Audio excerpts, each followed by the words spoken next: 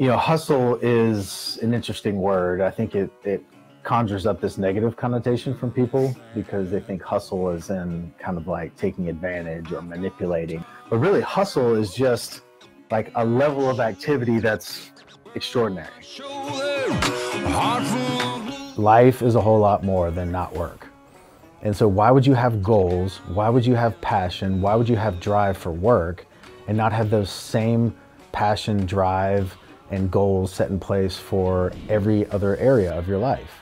And so when I say treat your life like a business, I'm not like being unemotional or insensitive. It's just a mindset of why would I not set goals with my wife? I'm the kind of person that I want to be all in all areas. And what that means is that when I'm home, I want to be intentional with that time when I'm home.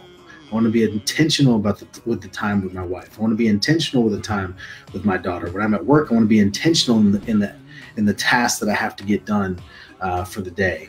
When I'm at the gym, I want to be intentional with the time that I have at the gym, and which creates an environment of efficiency. My philosophy is I'm going all in all areas.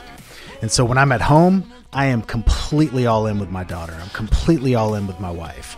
When I'm at work, I'm completely all in with my work. When I'm in the gym, I'm completely all in on that side of my life. When I'm, last night I preached at a little church up in North Carolina last night, and I was 100% all in on the 9 kids that showed up to be preached to last night in Little River, North Carolina, where I drove an hour and a half to go be with, and 8 of them received Christ last night. And so it's all about, what am I focused on right now? Can I go all in on that area? And I think so many people just use this idea of balance as a crutch as to why they need to work less. And so for me, I came at that point, that was in my height of traveling, 230 nights in a hotel that year.